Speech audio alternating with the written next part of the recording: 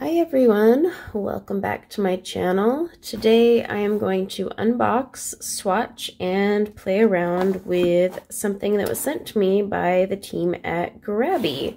So it actually comes like pre-wrapped, but then it comes in this little cardboard box. And underneath all of this wonderful bubble wrap is what they sent to me. Now, it was wrapped in plastic before. I had taken the plastic off just to see. So I have their 36 watercolors. Now, these are glitter watercolors. It does have a hinged lid, which is nice. I do like, I mean, look how thick this pad is. Really thick foam pad in there. So you know your paints are protected. And then you have all the paints here. Now there's no color names or numbers or any information that comes with it. So that is one thing I noted.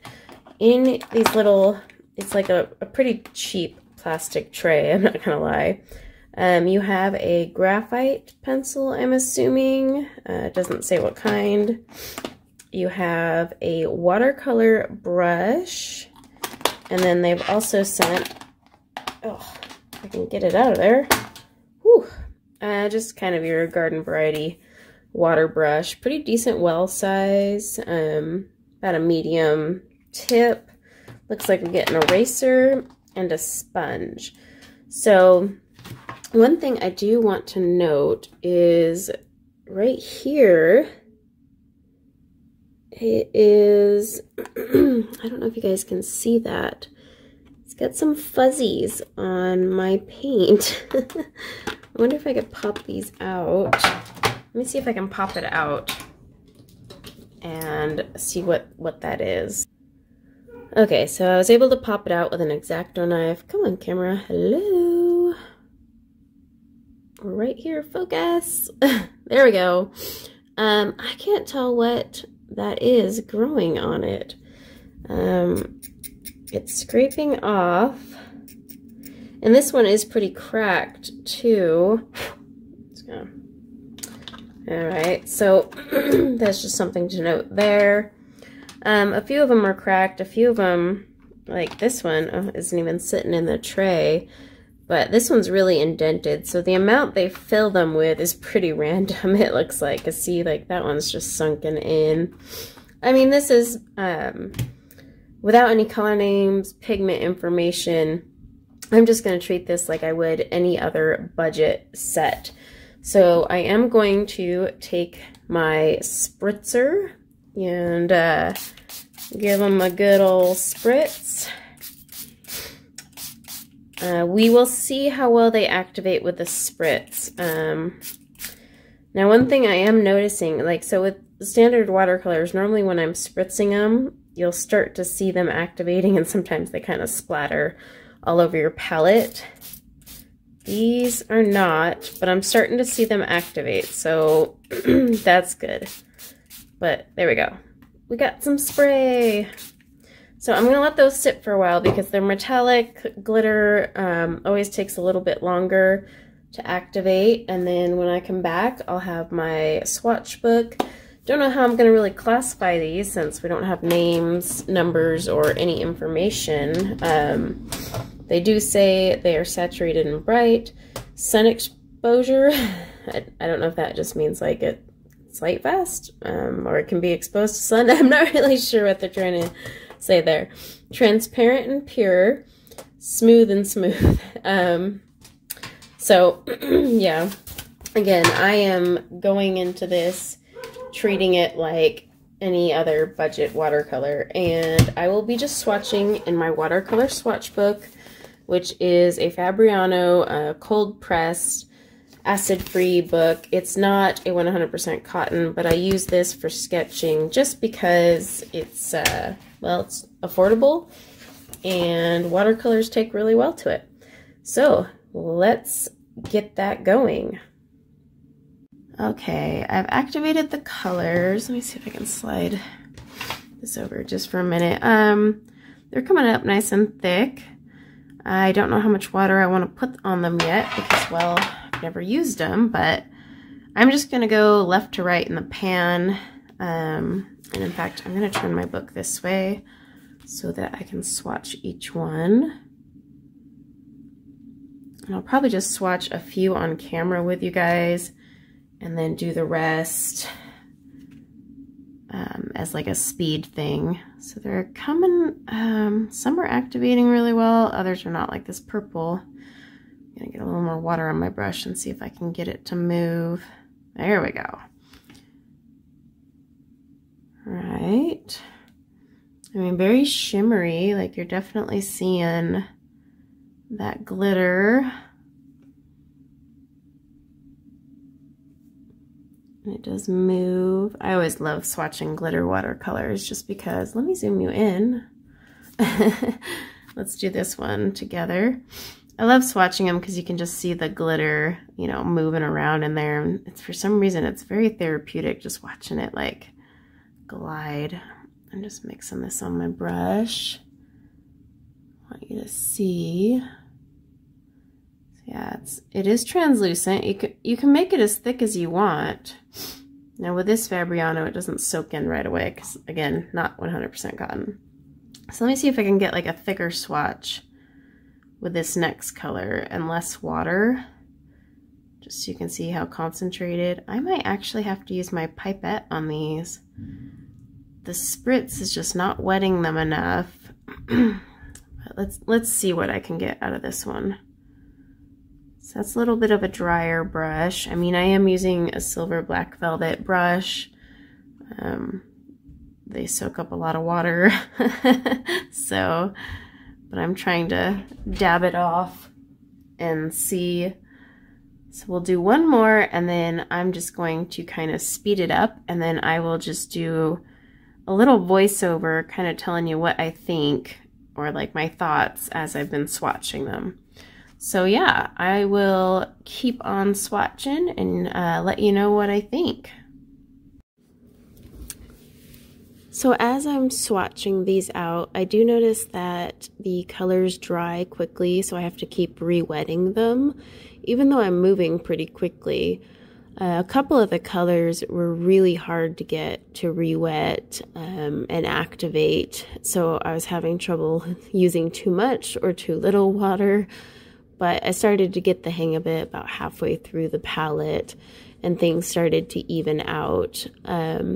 They do have very similar colors though, as I was swatching, and the way they line up in the palette, you kind of see that instantly anyways. And the selection of colors isn't too bad. I like all the pinks and purples and greens.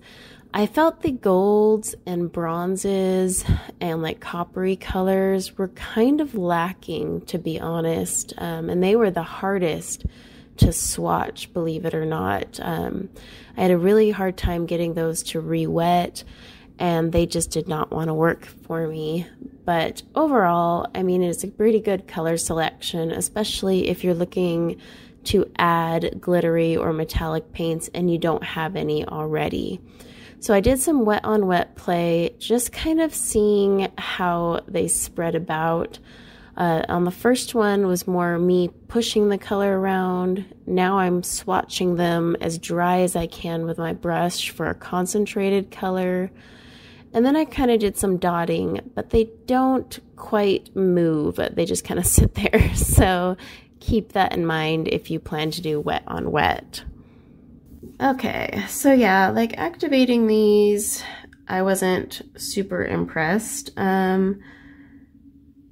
They really require a lot of water, and they dry quickly, but I just kind of wanted to play around and see like what their potential is. Now I'm just using some cheap watercolor paper from Arteza. Oh, they're drying out on me already. Come on, colors. Get some more color on my brush. I just kind of want to see what these are capable of doing. But yeah, they dry out quick, which is fine, you know, for adult coloring books because you don't want a ton of water. But if you're painting with them, Want them to stay wet a little bit longer. Let's see if I can get a good concentration on there for this one. There we go. Sometimes you just have to play with a paint and figure out its happy space. Let's try this darker green as well. Kind of see if we can get some good effects coming off here. It's not too bad.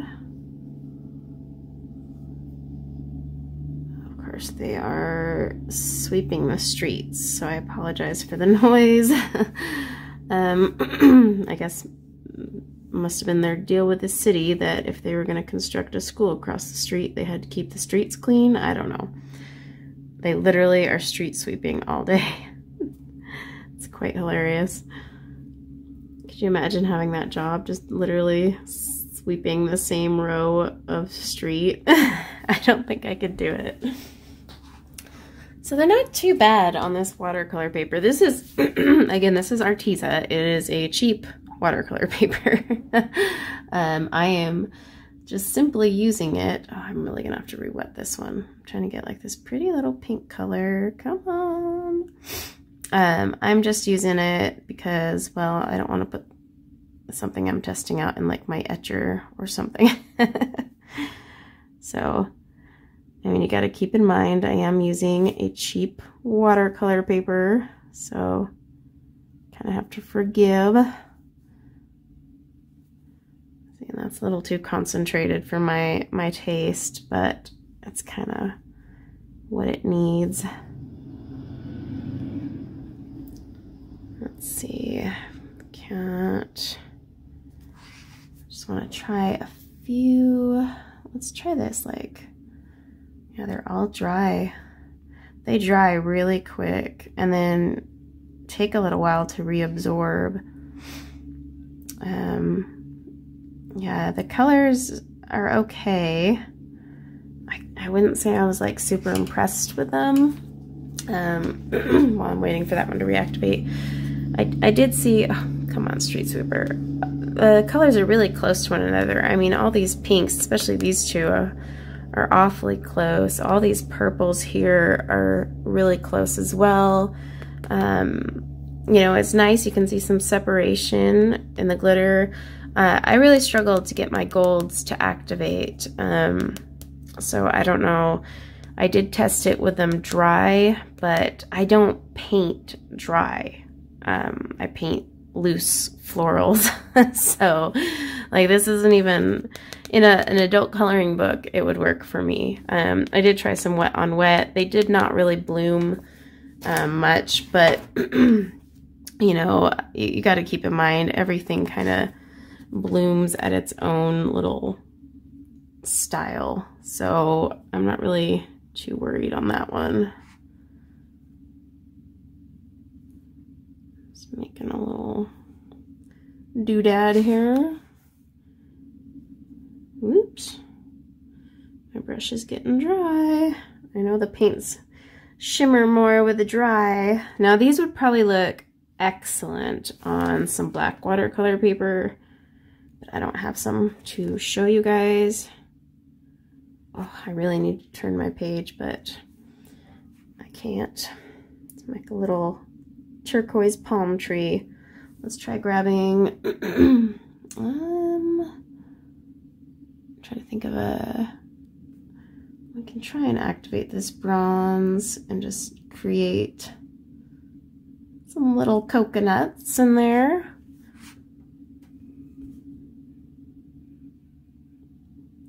Of course, it's still wet, so we could make a muddy mess. Yep, they're gonna mingle. They're gonna mingle, but that's okay. I'm just trying to play around and have some fun. Let me try, let's try this other, let's try this darker green. Actually, we're making an unrealistic little thing here, so who cares, right? Let's try this purple. I just kind of want to see like what it creates. mean, this one separates really well. I really like how that one plays around. But the problem is like, say I add water to my brush, it just whoops. And the paper is part of it, but see, it just really washes out. So that's the only thing. And the light green, I don't even think this light green will show. I mean, I barely see it, so there's probably not a chance that you guys are gonna see it. Let's see if we can dab some of this. I don't think it's black. It's like a charcoal gray. I mean, it has to be. I just want to see. Let's take that, dry off my brush and grab some of it. By the way, this is not a watercolor lesson. I'm just screwing around with these because I really like the shimmer off of them. It's just, I definitely have to have my brush a lot drier than I prefer to get the colors. Yeah, like, I mean, that has water on it. And say I went to go, you know, water it down even more. This is Arteza, so it doesn't soak in very well. But yeah, you definitely have to keep these pretty dry. Whereas my Paul Rubens, I don't have to be that dry, and I'll get pretty good color. So yeah, I mean, from a watercolor standpoint, you would not be able to do the loosey-goosey that I really enjoy doing. Like, because as I water this down for the value, it's not just, it's gonna look like that. And it still has some sparkle. Now on black, again, on black paper, this would probably look way better, but yeah, when they're dry like this, then you get a nice little shimmer. So in an adult coloring book, I'm moving that out of the way. In an adult coloring book, these would be great because you can't, or you don't want to use a lot of water. Now, last observation, I have a lot of pitting in these colors. So let me zoom you in so you can see that one there, it just straight collapsed in on me. This one's collapsing. This is the one that was kind of underfilled to begin with, and it's going down. So a lot of pitting, but is that a big deal considering these are like a budget watercolor? Not really. Now if I paid for like Paul Rubens, I would get a little crabby because they cost more. Now I would get really crabby if it was like a Daniel Smith or Schminke doing that. But you know, like I said, there's no color names, there's no color numbers, and so that's just something to keep in mind. So what do I think of this set? Like, is it a good set to try out? You do have to wait a while for shipping here in the US at least. So that's one thing to keep in mind. Another thing to keep in mind is, what are you using them for? Like if you're a beginner and you're just looking for an all-around metallic set to accent like your adult coloring books, this would probably be a really good set. But if you're going to start getting into like actual watercolor and painting, I probably wouldn't use these just because I don't have the pigment info. I don't know what they used to make these, and because they need to be so concentrated, it's going to be better in like an adult coloring book than on my watercolor paper, in my opinion. So yeah, if you have the Grabies or you've already tried them, and you know, let me know what your thoughts are in the comments below. I will leave a link in the description below if you want to check them out. And until next time, guys, take care. Bye now.